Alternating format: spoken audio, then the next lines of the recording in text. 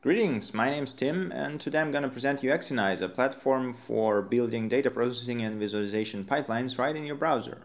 If you ever dealt with data processing and visualization, you know that it might be painful to create such a system. And the main reason is not, of course, writing the actual processing algorithms or visualizations, but setting up the infrastructure around it. You have to scaffold your backend application, you have to create the source components that would import your data, then you have to transform it, then you have to actually write the processing logic, then you have to send it to frontend somehow, and in frontend you have to visualize it, which is, you use D3 or whatever, and you again have to convert it to a different format.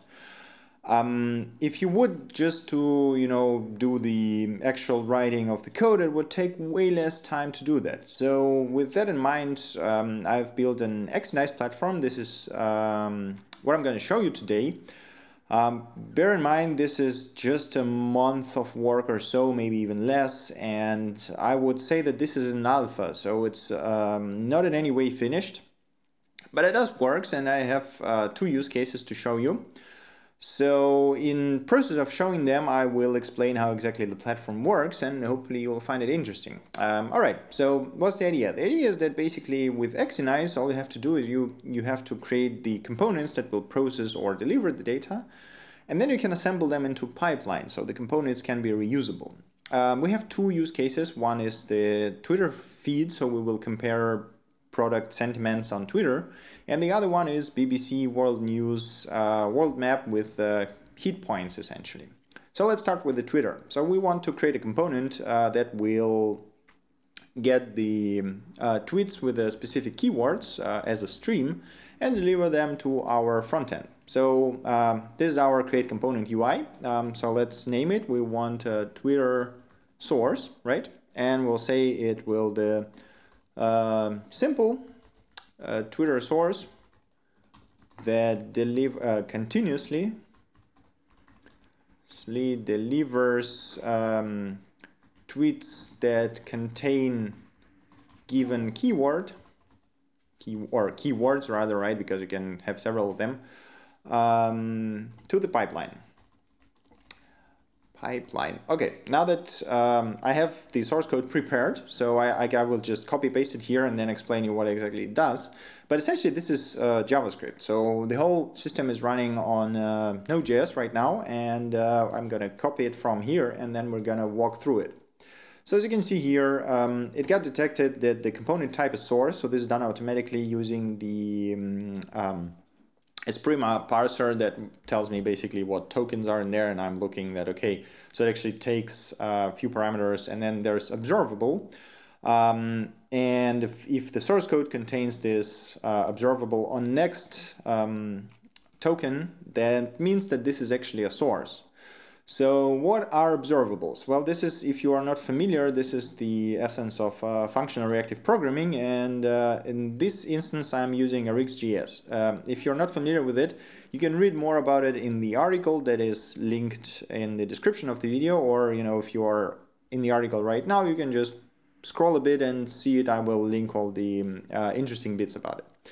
But let's have a look. So all the components should export a function that does something. So you can see source exports a function that has the last argument, which is observable, and this is as it always should be. So observable, basically the observable will be constructed by using this function, and it will turn into a source.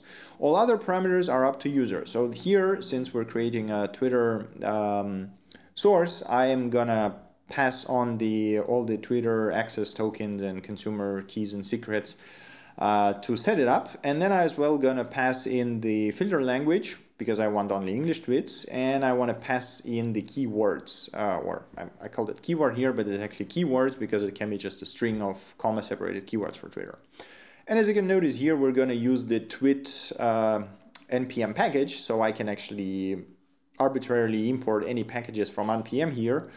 At the moment they are whitelisted, so I don't allow any packages on the backend, only the ones that I permit, and this due to security reasons, because allowing people to run arbitrary code in the backend is scary enough as is, and allowing to import any npm package can be even scarier. but maybe I'll find a way to do it better. At the moment, it's just a whitelist of the packages that allow, but we're going to use this tweet package. As you can see, we take on the consumer stuff and access token and everything and set it up. Also, as you might have noticed, we are using ES6 or ES 2015. This is because all of that is run through Babel, so it's going to be I think it's Babel stage 1, so basically whatever is more or less stable in the specs and is in Babel, you can use here, including constants, including arrow functions, destruction, or whatever you want. So you can see, so we created the Twitter instance, and then we get a stream from status filter, and we track the keyword. That's why we need the keyword. All right, so then we attach the stream on tweet, and whenever we get this tweet, we are gonna transform it a bit because we don't need all the information that the tweet actually delivers, but we want the ID, we want the created at text, we want the actual text, username, language, and URI, which is constructed from screen name and ID string. And then we're gonna filter it by whatever the user language is inputted, and then we're gonna dispatch it into observable. Just a quick note, if you are not familiar with observables, this is, think of it as a promise that can return several values over any period of time and cannot be, unlimited amount of values. Yeah, you can close it obviously, but again, if you're interested, read a bit more about it below in the article. All right, and of course we're going to handle errors, so wherever there's error, we're going to dispatch the error into observable. We can test it, so I'm gonna right now go here and take the credentials from my test Twitter account, or test Twitter app rather, and I'm gonna copy paste them right here so that we can actually see that this thing works. Gonna paste all of that here, so we're gonna take the English and we're gonna compare how the Nexus 6, iPhone 6s and Galaxy S6 are doing. So I hit test. This will open a WebSocket to the server and will start delivering me whatever comes in from this source. So as you can see, the tweets start coming in, and I can terminate it at any moment. This will close the socket, shut down the source, and basically show me the JSON. So I can have a look and okay, that looks exactly as I wanted. So let's hit create. Component was created, and now we can, if we hit a browse here, you can see this is our tweet component. It is a source type, and this is the description, and this is the source code we have. Again, this is alpha version, so not exactly the best looking one, but you can see it here. All right, so let's continue. After we got the tweets, we want to do a sentiment analysis on them. So let's say the sentiment analysis processor. So processor that takes incoming data and analyzes sentiments for text field in it, right? So the next component type is a processor, and I'm gonna take this sentiment analyzer here. So again, we're gonna use the node sentiments package, which is, it's just word list based sentiment analysis, so it's not very precise, I guess, but it works. So the processors work in a very simple way. You will get a data, which will be the single tweet in our case, which you can manipulate, and then you have to return observable again. So since here the code is synchronous, we can just do whatever we want and then return observable return, which will be just wrap the data we want. And that's about it. Again, the cool part is here is that if the code is asynchronous, which I will show you a bit later, you can still return an observable first and then do all your work, as you would do with a promise, for example. So that's pretty flexible, and you can do whatever you want. Under the hood, this will be wrapped in a flat map function, which will transform the data into whatever we want. So again, here we calculate in the sentiments from the text field. So I'm going to test it. I'm going to pass text, I am a good boy. And that basically I expect it to be positive, right? So we have a score of 3, which means that it's positive. And I'm a bad boy should be negative, right? So it seems to be working fine. Let's hit create. And as you can see now, it has been added here to the catalog. And now we need the last component, which is a renderer. So this is so let's call it Twitter phones comparison renderer, right? So renders comparison between 3 phone models from Twitter. Okay, and then I'm gonna, nope, that was an error. So yeah, if you actually break something or mistype, you will see an error right away here. It will tell you what's wrong. So this is, again, is Prima and Babel. They deliver errors immediately. Maybe not as well formatted now, but you know, you can see what's going on. All right, so let's fix it. Okay, so let's have a look here. I guess maybe we'll look here because there's a bit more space here. The editor there is not as good. So let's start with the, I just collapsed it, didn't I? Yes, let's expand it. No, I said expand it, there we go. So let's start with the very bottom default function. So this is basically when you create a renderer, you have to export a function that returns a new React component. So as you can see here, I return React create class right away. And what will happen is that the front end will create a WebSocket which will connect to the backend and continuously stream the data into front end. And then the wrapper will pass the new data as this props data to the whatever component you create. So as you can see here, I take this props data and split it into 3 categories. So we're going to have whatever tweets contain Nexus word, whatever tweets contain iPhone, and whatever tweets contain Galaxy. We're going to split them in 3, and then we're going to render 3 columns with Nexus 6P, iPhone 6s, and Galaxy S6. And we're going to render 2 things. We're going to render the overall sentiments, and then we're going to render first 10 tweets that we have. So overall sentiment is rendered in a very simple way. We just make large text. This says positive, and we reduce the collection to sum up whatever the positive sentiment score is there. And then we render negative in the same way, but again for negative score. And we just calculate total by reducing it for all the scores. And then the tweets are rendered again in a very simple way. So we just have the list group item, and it just, you know, has the score label and then the username and the actual text. So a very simple renderer.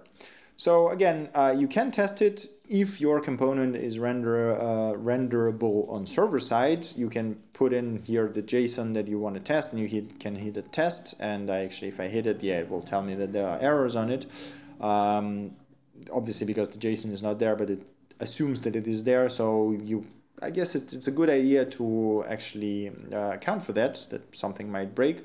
But for now, we're just going to create it because I don't have any JSON prepared. So we're just going to hit create. And as you can see, here we have our Twitter phones comparison renderer. All right, and there's a default renderer always present with JSON tree view renderer, which just renders the data as JSON tree component, which is just nice for debugging. All right, so we have now all the components. We can create a pipeline. So we're gonna say that this is a Twitter phones showdown. We're gonna select the source as a Twitter, and now I need again my credentials. So I'm gonna copy the consumer key, consumer secret, and all that stuff right here, as I did for testing. Like at the moment, you have to actually assign it per component, but on the other hand, you know, that gives you the flexibility of basically reusing this component for any use cases you might imagine. So at the moment, we're filtering English and for 3 phone models, but maybe you want to filter for your own product or model of cars or whatever, you know. So then we're going to add the processor components. In our case, that will be just sentiment analysis. And actually, this finishes the pipeline. So if I hit test right now, this will run the Twitter source and then run it through sentiment analysis. So whenever the first tweet comes in, we should see right here, I'm going to stop it right away. We should see here that, you know, we have this tweet that mentions some hard case, and it actually has negative sentiment, I guess, because of the word hard. So as I said, you know, it's a word-based sentiment analyzer, so it's not very precise, but you can see that it works. All right, and then we're gonna add the our phone comparison renderer, and I'm gonna hit save. There are no notifications right now for saving, unfortunately, so because it's, again, as I said, alpha and some bits and pieces are not finished, but if we go to browse pipelines, you will see it here. So as you can see here, I have my pipeline, and it describes whatever components it has, or processor components. I actually should maybe include the source and renderer as well here. And then you can show a log from database if it was running, and then you can see the status. So all the pipelines can be either running constantly or can finish if the source says, okay, I'm done. For example, in the next example with the RSS feed, it will be limited pipeline. The Twitter pipeline is not limited because our, sorry, that's the wrong button. Because our Twitter source actually is never done, is never complete. Yeah, so we only have this observable on next, and it will keep on going as long as the tweets keep coming in. All right, so we can hit start here. Again, since this is not quite finished, I have to refresh a page to actually see it running, and we can see the log here. So you can see it's not dynamic log, it will only refetch the data once you click show log. But if we open this in a new tab, you will actually see this is running, and if we wait a bit, we will see tweets popping in, and this is real-time data processing that we've just did in the browser within 10 minutes maybe. I don't know, how long did it take us? 10, 20 minutes? I mean, if I wouldn't be explaining all the source code, it would be even faster. And you've seen the amount of code we had. It was like maybe 100 lines. And you have this. So I can analyze tweet intensity on products. So we can see that, there's way more tweets about the iPhone, for example, than Nexus 6P or Galaxy 6S. And Galaxy S6 is quite much more popular on Twitter than Nexus 6P, so it's pretty interesting. The cool part is that basically whenever I refresh, I will get the initial data right away, and then all the new tweets will start coming in. Another interesting thing is that if we copy this URI and then go into the console, and we say get JSON, so this is the HTTP. So if we try to get it as I messed up the order, right? So we need minus JSON, then we need get, and if we try to get it as JSON, we will actually get JSON. So you will get this, the exact data that the front end is receiving. So you can use it in your API, for example. Okay, let's go back to our browser and stop the pipeline now. There are some minor bugs. Okay, so now it's done. But the cool thing is that actually if I refresh, I will still get all the old results that, was here. So this is the Twitter phone showcase. I think it is pretty awesome that you can build such a analyzer or visualization pipeline really quick. And I don't have to care about setting up front end, setting up back end, configuring all the stuff that I did before, because it takes quite some time to do all these boilerplate tasks. All right, so let's try something a bit more complicated, because this was very easy. This is just like pipeline with one processor and that's it. So it's boring. I mean, let's try the BBC use case. So this is a bit more interesting. So what we want to do is we want to take the BBC RSS news, and this is going to be RSS source. So returns articles from RSS feed. So as you can see, I'm using the feed parser and request.js. So basically, we're getting the whatever URL is provided, and then taking the response, piping it into feed parser. This is essentially the feed parser tutorial code. And then whenever the items comes in, this is actually not something we need. Whenever the items comes in, we just put them into observable, and then once we're done, we say observable is completed. So this is the thing that I was talking about, that basically this is finite source. So basically once all the articles are ended, it will complete. Again, we can say, okay, once it's done, just wait for 5 minutes and then try to reload it again and send us new items, so which is kind of cool. And then I need the BBC, there we go, there I have it. So we're gonna paste the BBC World News feed, and I'm gonna test it. And as you can see, here we go, we have all our articles, there's quite a lot of them. So we're gonna create this component. And what we wanna do then is we wanna fetch the full text, because by default, articles don't have full text, so you only have the description, which for BBC case, for example, it's very, very limited. So we want a full text processor. Fetches full text for data link field. So this is what it does. As you can see here, we're using again superagent for requesting the page and then Cheerio for cleaning it. So I'm gonna do a bit additional things here, and then I have additional helper functions that clean text and HTML. As you can see here, I'm returning the observable create. So as I already said, since this is asynchronous, we will have to return observable right away and then do our work. Then we get the link from data. And then we get this link, and once we got it, again, if it's an error, we throw it into observable. If not, we load it into Cheerio, which is something like jQuery analog for the backend, essentially, for Node.js. We remove the script and object tags because we don't need them, and then we try to get actually the story. So I know that the BBC News used this story body inner for wrapping the story, so we're going to try that. Again, you know, this is not exactly generic component because I hard code this, but you can change it. Again, if it fails, we just get the body. Then we remove all the figures and images and whatever we can find there, and we clean HTML and text and put them into data and can return the data back. So, okay, we don't need this here. Basically, yeah, again, we can test it if we would have the link. I don't have any links from BBC right now, but if you put the link here, it will actually get you proper data. Again, you have to, you know, pass JSON here with like link equals whatever, but we're not going to do that right now. So we're going to hit create, and after we got the full text, what we want to do is we want to annotate it. So we want to actually get all the locations that are mentioned in the text. So we're gonna call it Fox Annotation Processor.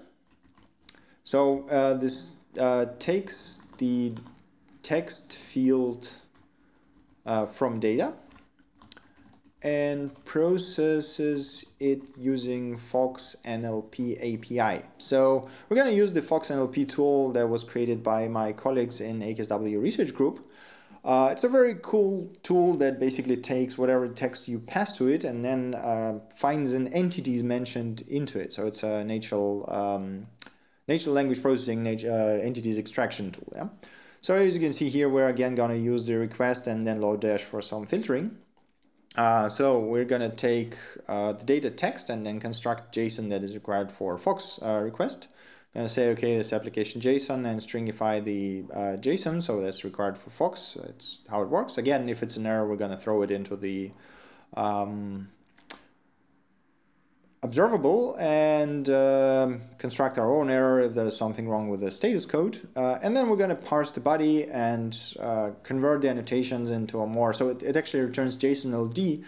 I decided not to add the JSON LD parser here for now and just process it myself, which is maybe not the best way to do that. So, but you know, it works. So we just converted it into a more nicer format. We just have types, we have name, and we have begin and end indexes. And then we just added to data and push the data further and complete the observable. So this one. Again, we can test it, I guess, but I don't know. Like the problem with the NLP APIs is that they usually require quite lengthy text to recognize entities. So we're just gonna go ahead and create this. All right, so after we got the entities, what we want to do is we want to use nominatim to resolve the location entities into actually, so we call it nominatim processor. So nominatim resolves location entities into actual places that has location coordinates, so latitude and longitude. So takes annotations and resolves yeah, that location type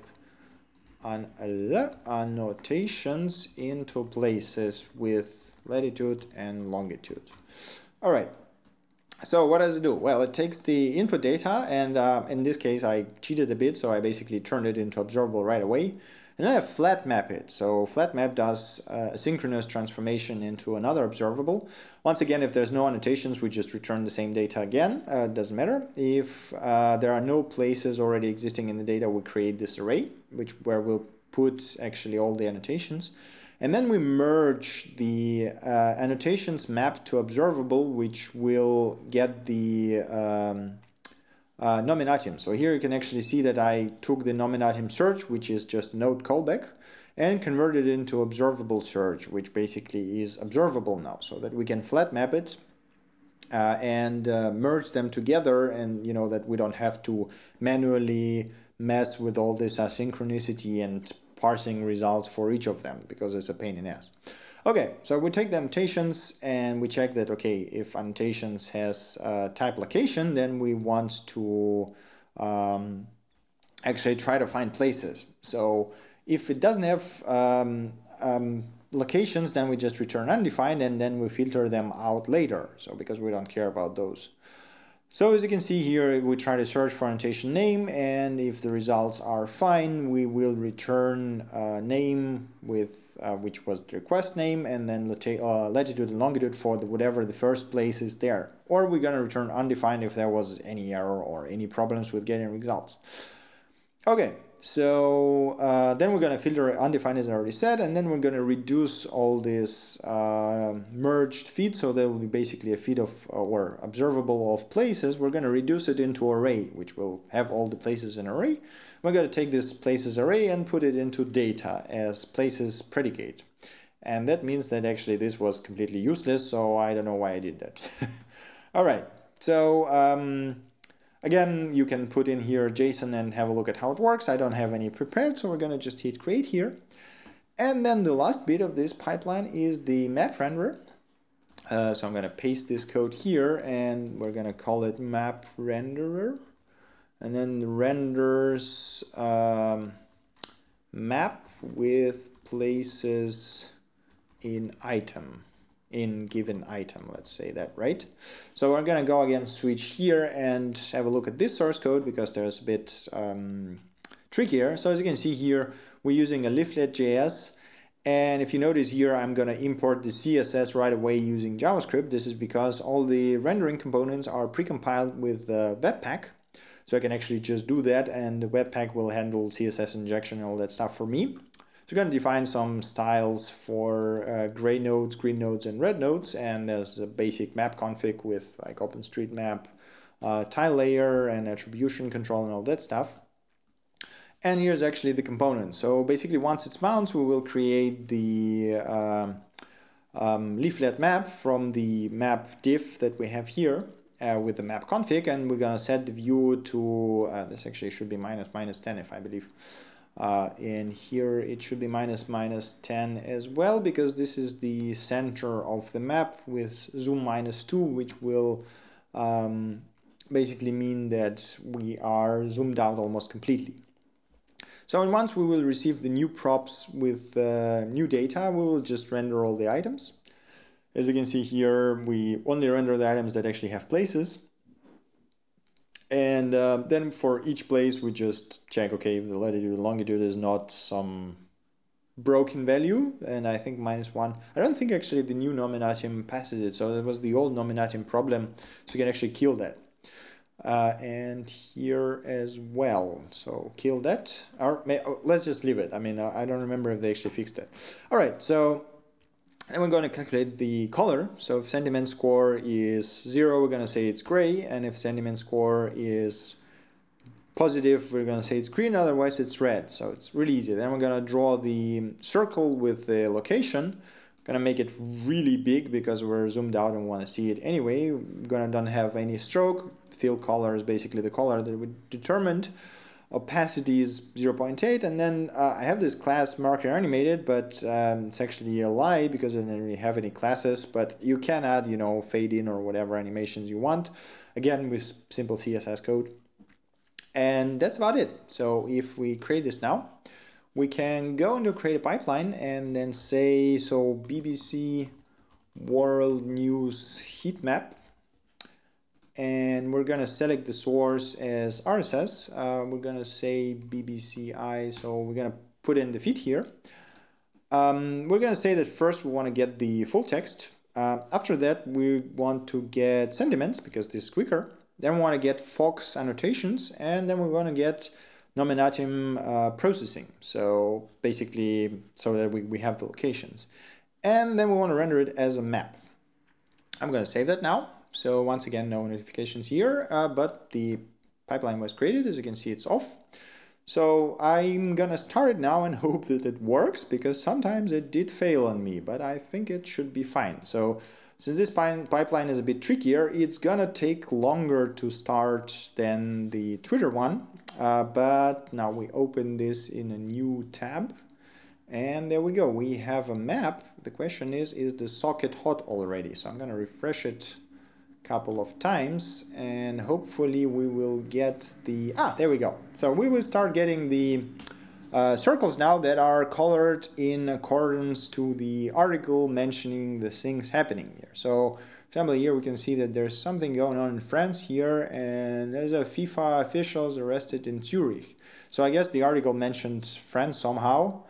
And there's a lot of red dots. Again, this is FIFA stuff. What is this? Yeah, so if you, as you might imagine, the Syria and Middle East in general will be like all covered in huge red dots, and there's probably Syria related in Russia as well. On the other hand, there's something really good happening in China.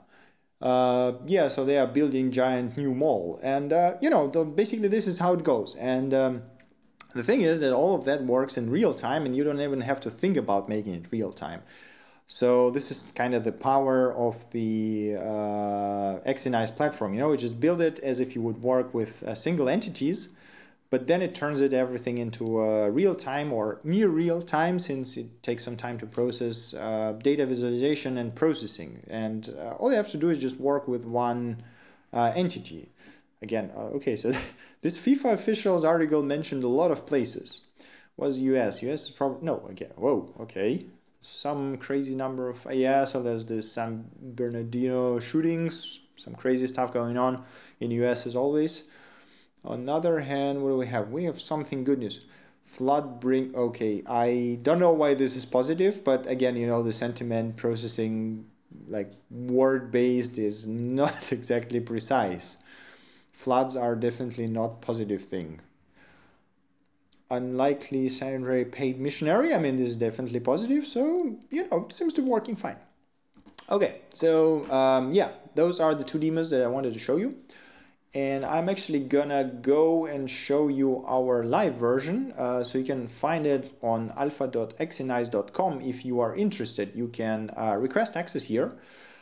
At the moment, since this is like a very early alpha, I'm not planning to open it to everyone, but if you think that this platform might benefit you, just request an access, tell me why actually you want it, and I will contact you, we can talk a bit, and you know, if you have a nice interesting use case, I will grant you access, or you can just, you know, sign up and get an email once we're actually in beta and open for everyone. Okay, so this was Exynize platform. Thank you for watching, and I'll be happy to answer any questions that you want. You might want to read the article on Medium that is linked in the description as well, because it might have some additional details that I missed in this screencast. Yeah, my name is Tim. That was Exynize platform. Thank you for watching, and have a nice day.